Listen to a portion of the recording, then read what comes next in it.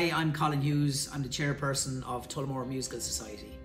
We open with Michael Collins, a musical drama, this coming Sunday night, and we run for a sold-out week to Tullamore audiences.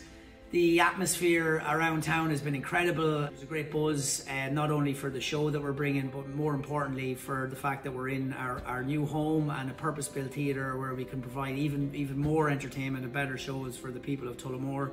So Michael Collins, a musical drama, was written by an Irishman, Flynn. And it basically tracks Michael Collins' life from the rising in 1916 to 1922 to his death, featuring all the major things that happened between those years. It's a hugely dramatic show. It's very, very powerful. We have a brilliant chorus in there, fantastic cast.